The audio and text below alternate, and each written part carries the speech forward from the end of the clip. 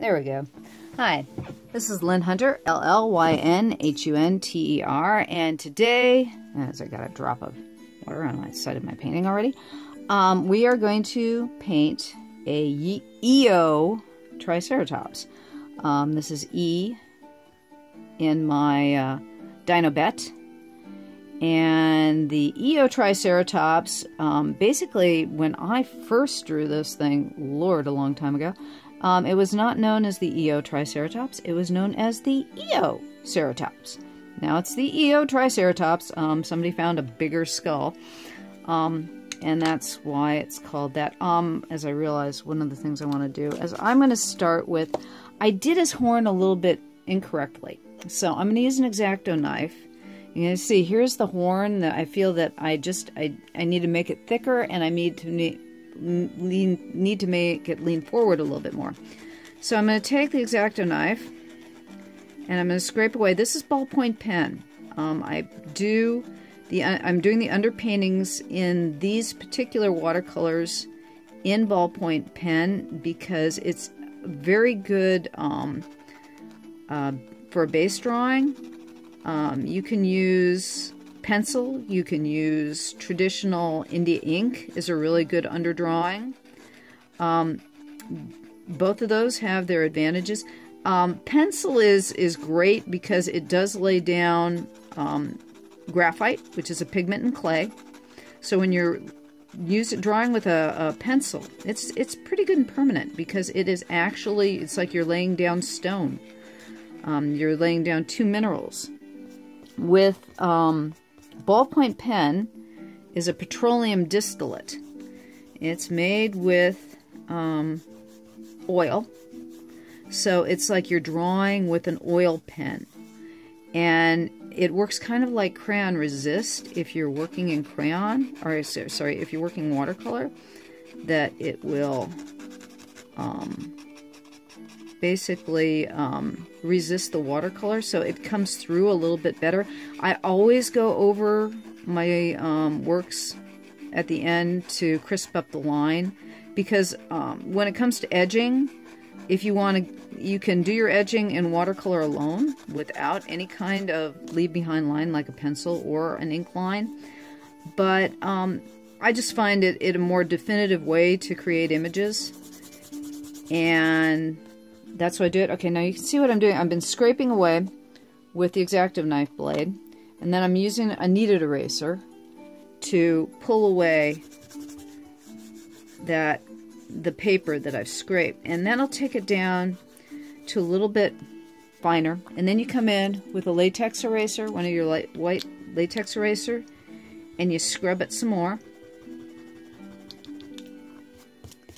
And there's still some small pieces of paper sticking up, so you take your knife,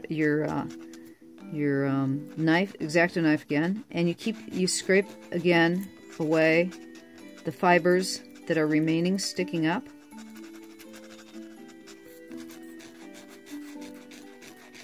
And I will do, go back and forth and up and down to scrape those extra fibers away, and it'll look fluffy, kind of furry. And you go hit it with a kneaded eraser again. That'll take more of those fibers away. And then you hit it with the latex eraser again. And that'll burnish down. The latex eraser helps to burnish down or pull up any fibers that are still there. Now this is Canson 150 pound or 300 gram watercolor paper. It's not as good as Arches. If you're using, I would highly recommend Fabriano is really good. Arches is really good. This is Canson, and sadly, the Canson has bought Arches. I'm not real happy with their hot press ever since Canson bought it. They bought it, like about, what was it? Probably 6-7 years back, and I've never. It's still good paper, but it's like, I think they're being stingy with their sizing, or they've changed their sizing. So it's not, I'm trying to find a good hot press paper. This is cold press. And the difference between hot press and cold press is just what they say. When they're making the paper, in the finishing process, they'll heat up the fibers so that the paper will be smoother. If you're using hot press, with cold press, there'll be a little bit of roughness to the paper. Okay, that's probably about the best we're going to get down on this. One more with the latex, and once more with the kneaded eraser. And that basically burnishes the paper down as close as you're going to get to like the original surface. And there might be a few little hairs left, but it won't show all that much. There are some things, and I'll show you what you can do to pull the fibers back. So now I'm going to redo this horn here. There. That's what I want. I want it a little bit more, a little bit thicker, and a little bit leaning more forward. There we go. This one probably should be the same way, but I'm not going to worry too much about that one. As long as the front one's okay. And then I'll come back here, and I'm going to redo some of these lines with the plant fiber. Because it's basically, consider he's in, I was telling in my first video on this, the cycads, they're basically plants with kind of spiky leaves are behind him. And okay, so we've got that done. Now, what I'm going to do is I'm going to start out with some Prussian Blue. And I'm going to lay a light coating of Prussian Blue in the background here. And you can see what I've done is I've basically, this is a very thin wash of Prussian Blue. And I put a lot of water in it, and I'm painting wet on dry. The paper itself is dry, and the paint is wet. This is opposed to wet on wet technique, is a popular watercolor technique. I do a lot of wet on dry, or I'll paint into wet on wet once I've established the initial wash. Okay, so that area right there has been laid down. Now, mind you, some of the stuff like in here, one of the things that watercolor does is it will pull back. You'll lay down a puddle of watercolor, and as it dries, it'll pull back and leave some gaps of white where you thought, okay, I laid down the watercolor there, but it'll pull back. And you can either go back into them or worry about that later. Now, I'm going to let that blue area dry. It's because I'm going to go back into that with some yellow. And it dries, watercolor dries pretty fast. The advantage to it, it's one of the reasons why I like using it over acrylic or oil, is because it does dry pretty fast. Now, on my palette here that you can see, this right here is raw sienna.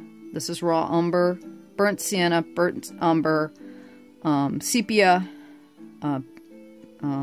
Payne's gray, lamp black, and Mars black over here in the very corner. And I won't be using, I don't think, any black in this particular one. I am going to basically do a base color on our Eotriceratops. I'm going to make him a yellowish color. And the raw sienna you can use is the two colors that I like for my yellow brown is either a raw sienna or yellow ochre. And yellow ochre tends to be a little bit too yellow for me. So I have a tendency to go more towards using the raw sienna over yellow ochre. And I'm going to be really careful about, I'm painting close to the edge here. Some of the green, some of the Prussian's going to seep in because I haven't quite let that area dry yet. But that's okay, because that little bit of greening on that edge will just add interest to the color. Okay. And you can tell it's dried down here and down here. And this is where I've scraped away that paper. Keep an eye on that while we're working. And you'll see that there's a little bit of foxing there where we've had a few of the hairs of the paper. And it's partially because of the quality of the paper. This particular Canson is not, like I said, I'm not as fond of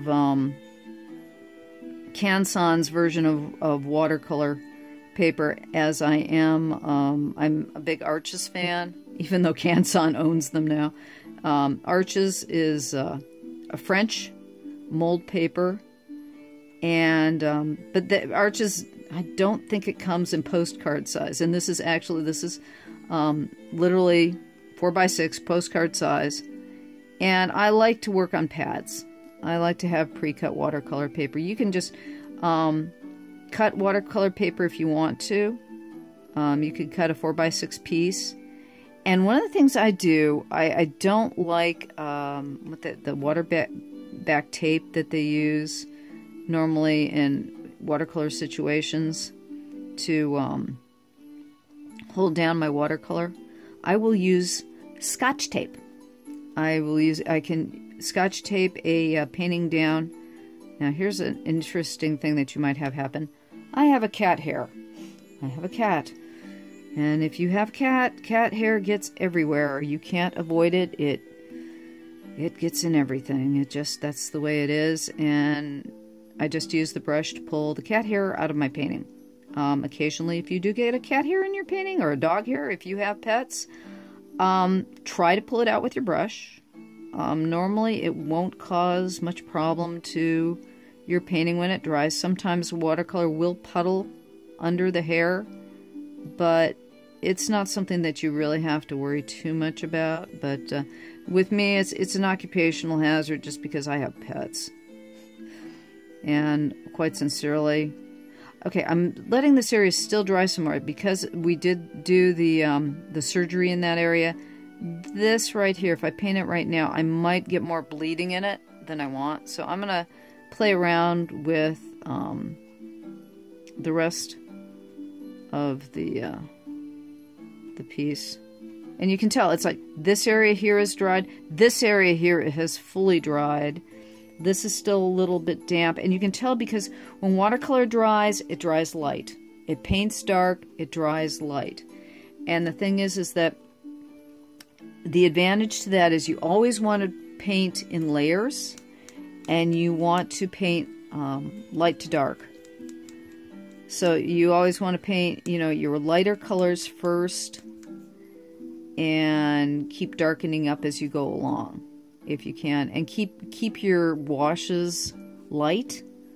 I usually keep my washes pretty light. I don't keep a lot of pigment in the wash. Add a lot of water to it, and you can see here what I'm doing is I'm making puddles on the palette. And you'll notice they're not rolling into each other or anything, and they're keeping pretty separate. And you can come up with more interesting colors by having them in various areas like this on your palette. And so this is where I'm going to. Now mind you too, it's like you can add water to your color. And I'm going to add a little bit more pigment. So I pull up the pigment by, I've got cadmium yellow off screen that I'm using for the green that I'm going to use in the cycads. And I think I'm going to go with a slightly smaller brush. I'm using my Raphael number 2 right now. This has been a really good brush for me. When I'm doing watercolor, I use sable brushes, period. I'll either use, this is a Raphael. My favorite is Winsor & Newton Series 7 brushes. That's a Winsor & Newton.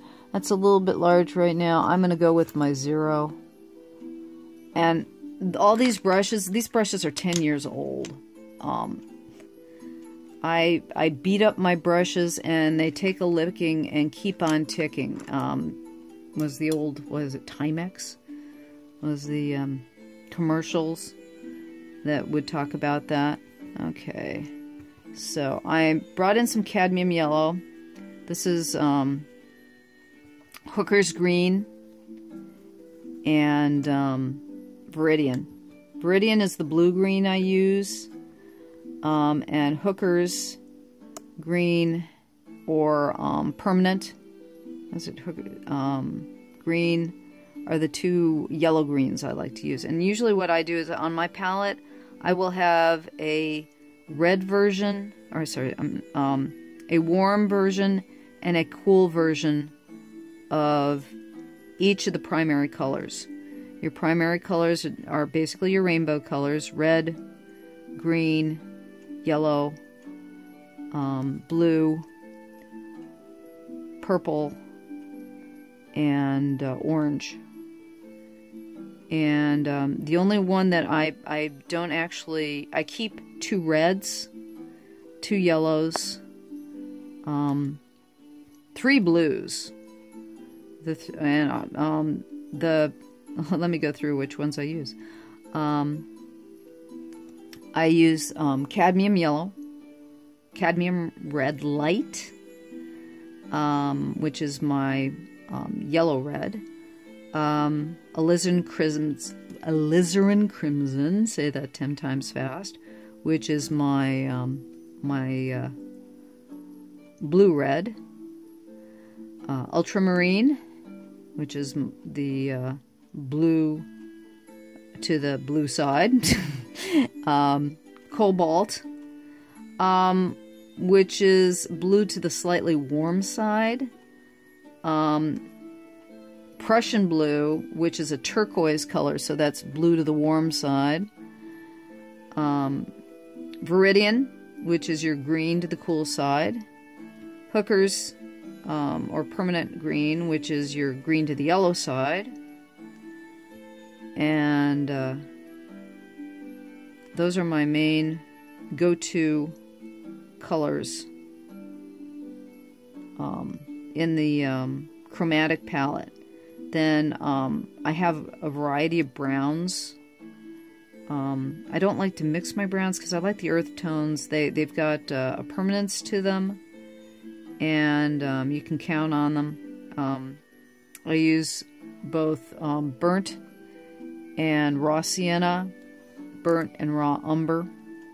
Those are my my go-to browns, and then sepia, just because it makes so many pretty earth tones. And then Payne's gray is my go-to blue-gray or black. And okay, what I'm doing right now is I laid down that green.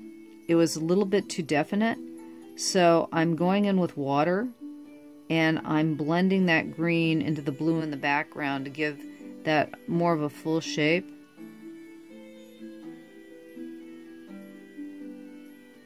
And so that's why I just didn't per se, like I'm doing that here too. I'm adding just water to give a little bit of variety in that background.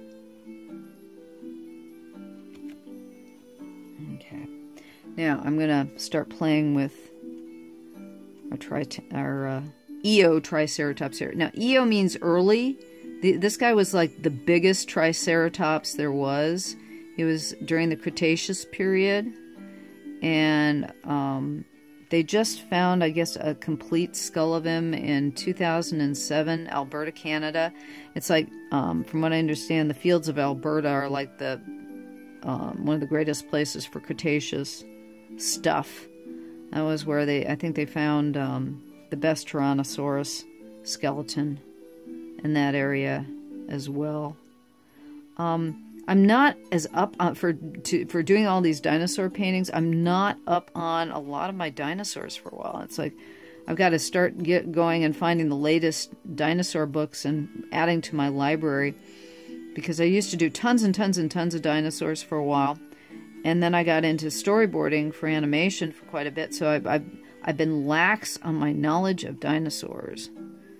Okay, so what we're doing is we're just heavying up the raw sienna here to get in the shadows. And I'm going to blot that a little bit to keep the edging down. And then I think I'm going to go in with a little sepia. And maybe just a hint of... I'm going to take a little sepia. This is sepia here, and this is burnt sienna. Burnt sienna is a really red brown. Let's put it over here so you can see what I'm doing. So this is a real red brown. That's burnt sienna, and I'm just going to pull in a little bit of sepia to get it a little bit more darker and give it, how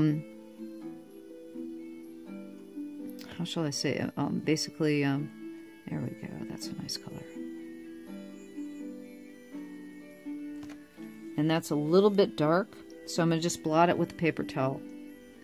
And that blotting it with the paper towel will also give it a little bit of texture. It's pulling up the color and giving it a little texture at the same time. And if you, you'll find you can, depending on what you're using to blot with, I like to use, you know, a standard paper towel. You can also use toilet paper, but I think it absorbs too much, and I like the fact that paper towel gives a little bit of extra added texture.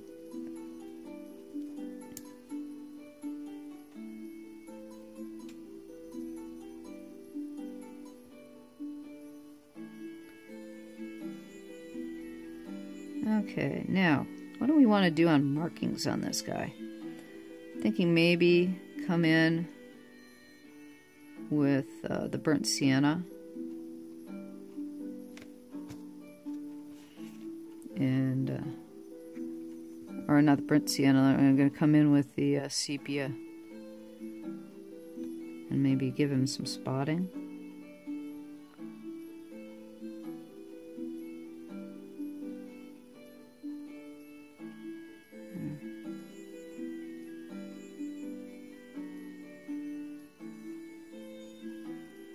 Just to give some interest, because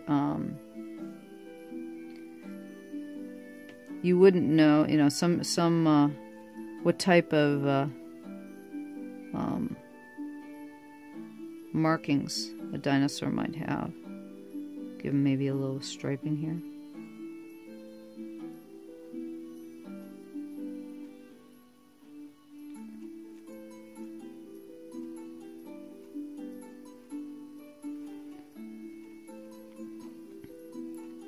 So the nice thing about when you're playing with dinosaurs, you can do whatever you want to in the marking department.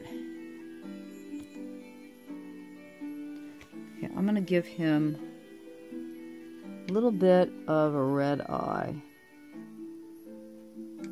A little burnt sienna and a little bit of, I don't know, maybe just, maybe sepia. Get a dark eye there. There we go. What do we want to do about that beak? That's what I'm trying to think. You know, it's like, I'm thinking it's looking pretty cool the way it is. With, you know, when you're thinking ceratopsid, you might think rhinoceros. I'm going to take a little bit of purple. Basically, a little bit of violet. And I'm going to put it in the shadows here. I got some schmutz of some kind on my... There we go. You'll notice I got a little... There was like a little fuzz somehow got on the paper. And I used the brush to pick it away. Yeah, that kind of looks nice. Shadows often go into complement. I like to use a color for a shadow. Your dark colors like purple or ultramarine makes a nice shadow. Prussian blue makes good shadows. And alizarin crimson make good shadows. I like to play with purple a lot for shadows. It goes purple. You got to be really careful when you're using violet or purple in your painting, for the simple reason that it goes dark fast. If you find that something went too dark on you, always you can just, for the most part, you can put water on it and pick it out. And now, because I've got purple here, I'm going to throw a few little bit of purple into the shadows on the dinosaur as well. And that'll give some harmonizing. So when you are painting, got a little water on that. When you're painting, to give composition an overall look, if you take a little bit of whatever color is out in the background and you throw it into the foreground, that always gives a harmonizing feel to your composition. So if you're all yellow in the foreground, it'll make it stark and it won't feel comfortable. It's the best way I can describe it. And I think I've probably done too much there. So what I'm going to do is, once I lay down this puddle, I'll pull it out. Blink! Ta-da! It's amazing what a little... And if that was too light, I will go back in and throw some paint in there again. That's the thing. You can go back and forth with watercolor. All you have to do is know when, pull it out with a little paper towel, and then if you pull too much out, put back another darker color in with your it's like I've got too dark there. Now it looks like it's getting a little too light, so I'm going to put add a little purple there. I think we're about done. And what I'll do is, once this all dries,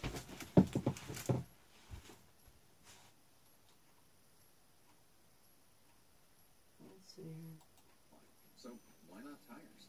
Visit TireRack.com/continental to shop the full line of... Okay, there we go. And that's about it. I will go in after this all dries, and I might add just a few touch-ups here and there, and I will go over the pen line again to thicken it up. Oh, and one last thing. There's obviously this nice little piece of black that's stuck out here. I'm literally slicing into the paper a little bit with the X-Acto knife. And I'm just going to scrape that away.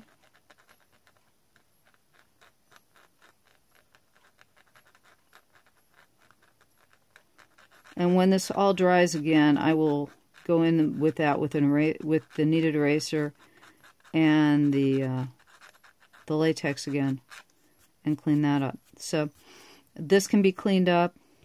You can see there's a little bit of foxing in the area where we initially did that cleanup earlier. But again, I will go in there with the ballpoint pen and clean up those lines a bit. And nobody will ever know that there was really anything wrong there in the first place. And that's about it. There's your Eotriceratops. Hope you enjoyed the demonstration, and do one for yourself. Thank you again for stopping by. My name is Llyn Hunter, Llynhunter. Please subscribe. I do one of these every week, and I'd appreciate your stopping by. Thank you very much. Bye-bye.